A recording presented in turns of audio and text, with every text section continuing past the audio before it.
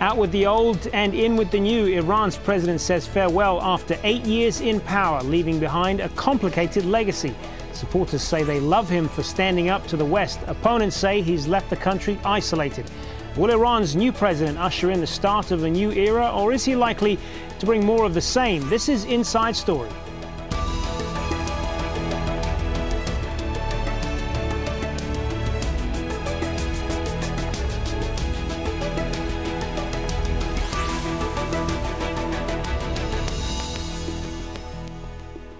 Hello and welcome to the program. I'm Hazem Sika. Well, after 8 years, Mahmoud Ahmadinejad is leaving office. Iran's new president, Hassan Rouhani, will be inaugurated on Sunday in Tehran. On Friday, Ahmadinejad gave his last speech as president, addressing thousands of supporters in the capital. He told them he was grateful to have served them. May God make the poor rich and free prisoners and give justice and protect our leader. I want to take this opportunity to thank the nation of Iran and the people of Tehran who have taken to the streets and once again emphasized their values, their divine values. Best of luck to everyone. Well, let's bring in our guests then. In Tehran, we're joined by Ghanbar Naderi, a journalist for state-run Kayhan International newspaper. And from Tel Aviv, we have Meir Javedanfar. He's an Iranian-Israeli analyst, co-author of the Nuclear Sphinx of Tehran. We'll hear from both of them in a moment, but first, Soraya Lenny reports from Tehran on the ups and downs of the past 8 years. Iran's most controversial president came from the most uncontroversial beginnings. A blacksmith's son and a war veteran who became Iran's 6th president, and a populist who became a pariah. Mahmoud Ahmadinejad leaves the country under pressure, both domestic and foreign. Analysts call his foreign policy approach antagonistic. Well, his foreign policy, as I indicated at the beginning, was on an offensive approach rather than defensive one. And also, instead of trying to solve our problems with the Western power, and he declared we should get the support of Eastern power as well. His speeches were often fiery and inflammatory. Just in the same way as the Soviet Union disappeared and does not exist in today's world, very soon the Zionist regime will also disappear and mankind will be free. He failed to solve the nuclear dispute. 2 of Iran's negotiators quit, and there's been no breakthrough in a decade. Instead, Iran is under the toughest international sanctions in history. But his stance struck a chord with the Arab street, Africa, and on America's doorstep. I'm sure this wave of revolution that covers all of Latin America will continue until it eradicates all the roots of imperialism.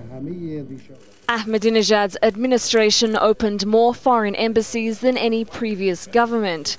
Domestically, he focused on improving the lives of the poor and removing subsidies that drained $100 billion a year from the government's budget, but in part devalued Iran's currency by more than 70% in 2 years, creating higher inflation and unemployment.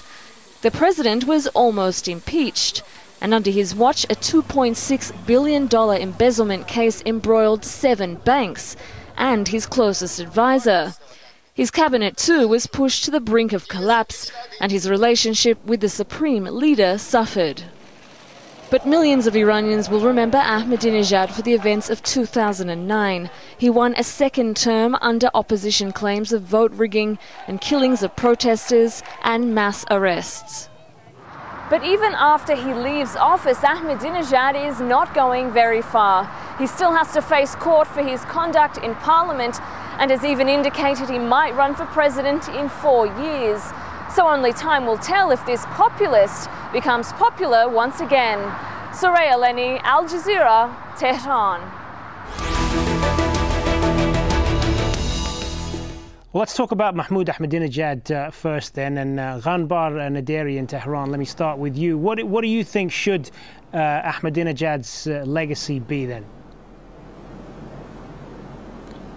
Well, domestically speaking, he helped a lot of low-income families in the country by the introduction of the state subsidy reform plan a couple of years ago. So he has a lot of supporters in rural areas and among the low-income households. But for the middle-class families in places like Tehran, he doesn't have a lot of backing and support for the simple fact that some of his policies in economy were not up to the mark, and they helped lower the purchasing power of many low-income households in rural, in cosmopolitan cities like Tehran. So he doesn't have a lot of backing and support among the middle classes. And remember, these middle classes are the ones that usually have the final say in general elections. Meir Javedanfar, how would you judge Ahmadinejad's 8 years as president? I think Ahmadinejad is somebody whose legacy will be somebody who came from nowhere and decided that he knows best, and he decided that he knows better than anybody else when it comes to the economy, to foreign policy, and any other area that is the concern of the government. He's somebody who, even before he was elected, did not like to listen to his advisors and to people.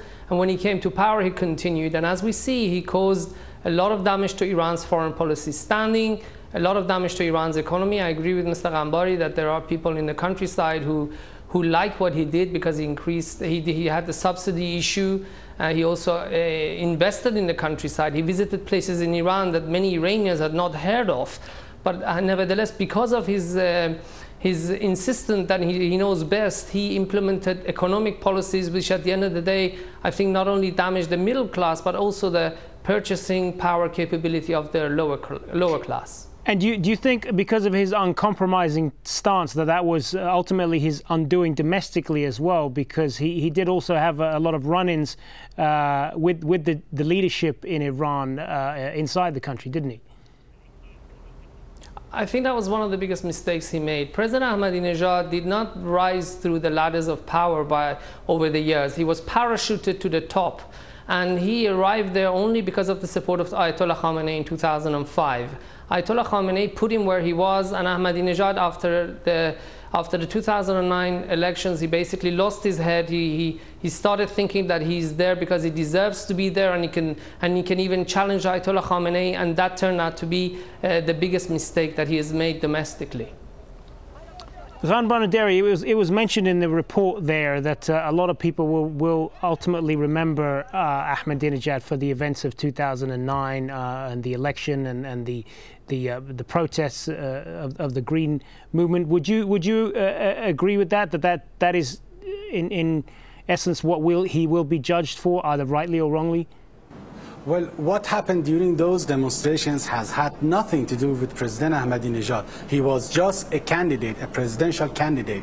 What happened is that the reformist camp disputed the results of the elections, and we saw what happened on the streets of the capital, Tehran, and a couple of other cities across the country. So they were disputing the results of the elections. I don't think that Ahmadinejad played any part in that. And when you talk about, leader choosing or parachuting a person like Ahmadinejad to power, to become a president, I think it's an insult to the intelligence of the Iranian voters and the Iranian society, because here it is democracy and it is the people who decide who should run for president for the next 4 years. And we saw it a couple of weeks ago. They decided to choose reformist President Rouhani for the simple fact that they were not happy with the performance of the conservatives. Hold on a second there, Ghanbar Naderi. You say that the people decide this. That's not entirely true, though, is it? Because the candidates in this last presidential election, as with the previous ones, are ones that are only approved by the supreme leadership, and there are other candidates who have not met the certain criteria and haven't been allowed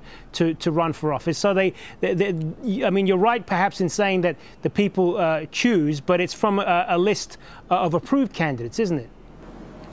You are absolutely right. We had just a handful of people running for president for the simple fact that we cannot allow, the system doesn't allow thousands of candidates to run for president, because people will be confused. We have the same kind of mechanism in places like America. We only have 2 candidates because the system says that at the end of the day, people will be able, it will be easier for them to choose between these 2. So if you are disputing the mechanism of elections and qualification process, we should also question the qualification process in places like America or Europe. So we have to narrow down the number of people, because that's how system works, that's how democracy works. We cannot have so many people, and besides, we don't have so many qualified people to run for president.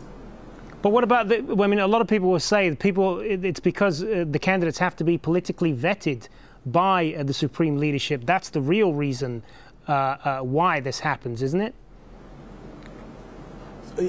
You see, the Guardian Council vets the candidates. The Guardian Council, half of it, 6 of it is decided by the parliament, by the lawmakers who are elected by the people, and the other 6 by the leader. And remember, the leader is being elected by the Council of Experts. So each one of them, directly or indirectly, are being chosen and elected by the people. So the whole process is democratic. All right. Well, I want to turn back to Meir Javedanfar on this, and I want to ask you as well, from the international point of view. Presumably, a lot of people, not least Western leaders, will be glad to see the end of Ahmadinejad. What sort of damage do you think he did to relations with the West in his whole approach, particularly with the talks on Iran's nuclear program? Well, I think it wasn't just what he said. I think the fact that he was elected in 2009 by falsification of results. We saw the people who disputed it were jailed. We saw that the Iranian Minister of Interior even said that voting had taken place in Israel, in Jerusalem, something that would never happen, that there were voting booths here, and people voted for Ahmadinejad and other Iranian electoral candidates. I think this hurt the position of the Iranian government and the Iranian regime the most. However, afterwards we saw that he denied the Holocaust, something which is actually anti-Semitic, because he's not denying the history of Israel, he's denying something that happened before the State of Israel was even established. And I think this hurt the image of the Iranian people abroad. The Iranian people are very tolerant. We have an Iranian Jewish community in Iran, and the people of Iran live very well next to them side by side. And President Ahmadinejad turned out to be the first anti-Semitic president of Iran, and that not only hurt the image of Iran, it hurt the image of the Iranian people. It also hurt the image of Iran everywhere. We saw that when he spoke, the foreign ministers of the EU walked out. We saw that the country that basically, he went to the United Nations in New York and he said that 9/11 was actually an American plot. And when he said things like that, he did tremendous damage to the standing of the Iranian regime, basically because, again, he thought that he knows better than anyone else and that he knows best what to do when it comes to foreign policy, whereas as a matter of fact, he does not have any relevant experience in that field. All right. Well, let's talk then about what we could expect from the person that is succeeding him. A wave of optimism has swept Iran since Hassan Rouhani was elected last month, but the challenges ahead are enormous. Among them, the dispute over Iran's nuclear program. Rouhani has struck a conciliatory tone, saying we are ready to show more transparency and increase trust between Iran and other countries. As a result of the standoff, Iran has faced years of international sanctions. Rouhani has been candid about their effect on the economy, saying inflation is the highest in the region and perhaps in the entire world. Iran is also deeply entrenched in the Syrian conflict. Rouhani insists he will continue to support the Syrian government, but he's offered to mediate between President Assad and those in the opposition who strive for democracy. So, Ghanbar Naderi, if I could turn back to you then. Obviously, a lot of economic problems in the country. It's going to be quite a challenge then for Rouhani to tackle. Yes, during the election campaigns, he promised to fix the economy within 3 months, or to come up with some kind of roadmap or plan. Now he has taken back his words, and he says that within the next 3 months he will come up with a report on the state of the economy. Then he will say what he's going to do with it, which means that he also admitted that the situation of the economy is worse than what he had first anticipated, which means that he has a huge task ahead of him. I don't think he can fix the economic issues of the country in less than 2 years or so, if he has a solid policy or plan, and we have to wait for that to see. We can also at the same time blame the sanctions regime imposed by the West against Iran over its nuclear program. But remember, most of these problems have come to the fore because of mismanagement of resources, and everyone here is blaming the government of Ahmadinejad for that. So we can say that yes, sanctions had some impact on Iran, but in worst case scenario, we have to blame the government and its management and its mismanagement. Meir Javedanfar, they're already talking in the US about slapping further sanctions, tougher sanctions on Iran. Is that the right way forward, do you think? I would say that we should wait. I think they should have waited to see what Mr. Rouhani can do. But I have to be honest, what they passed yesterday was a measure. It's not law yet. It has to be approved by the Senate around September, and then it has to be approved by the President before it becomes law. So if within that time, I think President Rouhani can show concrete steps with regards to Iran's nuclear program, if Iran's nuclear program becomes more transparent under him, Iran starts answering questions to the IAEA that it's not answering, and that Iran starts taking a more constructive approach, bilateral talks with the US, then I think it's possible that President Obama may actually delay signing such a measure if it's approved by the Senate. And I think such a constructive step, if it comes from President Rouhani, is going to, even if they impose sanctions, is going to delegitimize them. I think that President Rouhani has a lot of power and legitimacy to change things. To be fair, it's not all in his hands. It depends on the supreme leader, Ayatollah Khamenei, who is an unelected individual. It's up to him. He has the last word on the nuclear program. But if he allows President Rouhani to take concrete steps forward, I believe that President Rouhani, yes, he does want to make a much more constructive approach when it comes to Iran's relations with the West. Well, it's one of the reasons why a lot of voices in the United States are talking about slapping further sanctions on Iran, Meir Javedanfar, is because they believe that Hassan Rouhani's election was a direct result of the sanctions, and they see him as this sort of pragmatic and moderate leader. But does that necessarily mean that he's going to deliver a better outcome for Western interests when we look at Iran's nuclear program? I mean, are they misjudging him here? Well, I think we should look for a win-win situation here, one whereby Iran answers all the questions regarding IAEA, and Iran basically, we know for 100% they're not making a nuclear weapon, and they can have limited enrichment on Iranian soil, and the rest of the world knows Iran's not making a bomb.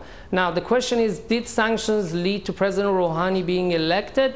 I think President Ahmadinejad's destructive policies, plus the isolation that they produce, plus the massive economic damage that Ahmadinejad's mismanagement and sanctions put all together, created such an economic problem for the supreme leader that he needed to allow Mr. Rouhani to be elected. I don't think Mr. Rouhani was his candidate. I think Ayatollah Khamenei's ideas were much closer to Mr. Saeed Jalili.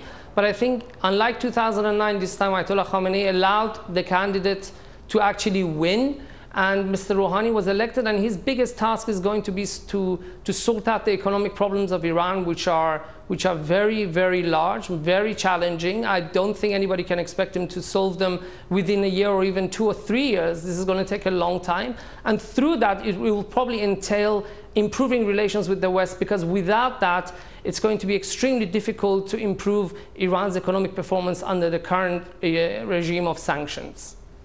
Ghanbar Naderi, how do you see Rouhani approaching things like Iran's nuclear program and its dealings with the Western nations? Well, before that, I would like to make just one thing very clear. The U.S. government, by ratifying another set of sanctions against Iran just 3 days, think about it, 3 days before the inauguration of President Rouhani, made it absolutely clear that they are not interested in resolving the disputes with Iran, including the nuclear dispute, through dialogue and diplomacy, because they are not diplomats. They are just hooligans, and they want to impose their will on others. So they don't have any kind of positive attitude towards the point was made earlier that this is one house in Washington. This is the House of Representatives in Washington. This is not necessarily something that is going to be approved by the U.S. It still has to go through the U.S. Senate. It still has to be signed off by the president. So it's far from being a done deal. And the U.S. House of Representatives doesn't necessarily represent the entire U.S. government, does it? So it is. There's still a long way before we get to that stage. I hope that this is going to be the case. Many people, millions of people here hope that we will normalize ties with the West. That's why so many people voted for Mr. Rouhani. That's why he took office. So if they want to send the right signal, this is not the best way ahead. We need some positive signals from the West, because when there is positive signals, Iranians can also put pressure on the government to tone down its rhetoric and start some kind of constructive dialogue with the West to resolve its nuclear dispute. Believe me, there are many pragmatic politicians here. The leader is pragmatic. He said that he welcomes dialogue with the West. But the thing is that the problem is that he said that I am not optimistic about the results. And he has many reasons for that. Think about it. Just 3 days ago, they ratified another set of sanctions. This is not the right diplomacy or diplomatic approach towards resolving the dispute with Iran. People welcome dialogue with the West. They want to normalize ties. They want to sacrifice, to make some painful sacrifices, as long as they can help fix their problems with the West. But they can only do that if the West is interested and is willing to initiate this kind of dialogue. So far, we haven't heard any positive signal from the West, especially from the United States. Ghanbar Naderi, how much is Rouhani going to be able to maneuver, given that the ultimate power in Iran lies with the supreme leader? I mean, doesn't it ultimately depend on him? Yes, of course. The policy of nuclear is being decided on higher levels of the government, and Mr. Rouhani, just as Mr. Ahmadinejad said a couple of days ago, has no say in nuclear talks. But if the West gives some kind of ammunition to Mr. Rouhani and his negotiating team and the government, then he has something to show to the leadership, to higher levels of the government. He will say that, listen, this is what the West has done, and we have to do something about it. Otherwise, we are going to be questioned by the people. But so far, we have only seen some dynamites and TNTs at the hands of the government in the form of sanctions and restrictions on Iran and its economy. So Mr. Rouhani doesn't have anything to prove to the leadership and the higher levels of the government that the West is sincere in its approach towards Iran. If he doesn't have that, put yourself in the shoes of the government. How is he going to convince the other politicians in the government that there will be some kind of positive results if Iran steps back a little bit or retreats a little bit from its nuclear position? All right, Meir Javedanfar, if I could turn back to you, what can we expect from Rouhani's policy as closer to home within the Middle East region, in particular his dealings with Saudi Arabia and with the conflict in Syria? Can we expect much of a change there?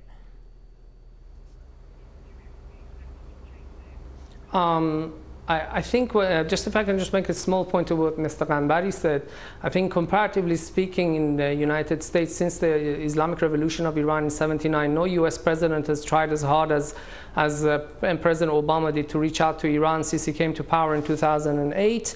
And, the Iranian government has even refused to hold bilateral talks with him. So I think Mr. Ghanbari says that it's the US that it's a hooligan. I'm sorry, the US has wanted to have bilateral talks with Iran, and Iran is not interested. And the Iranian government, instead of rewarding President Obama for dropping his preconditions of uranium suspension for talks, they actually ratcheted up uranium enrichment and they built Fordo. So I think to be fair, I think it's the Iranian government that has not been rewarding the moderates in the US. And I think the US should make sure that it doesn't make the same mistake. When it comes to Syria, for Iran, it's a geopolitical interest. For the Iranian regime, it's domestic and it's also geopolitical. So fundamentally, it's not going to change, as you say. Wants to have influence in this region. Every country.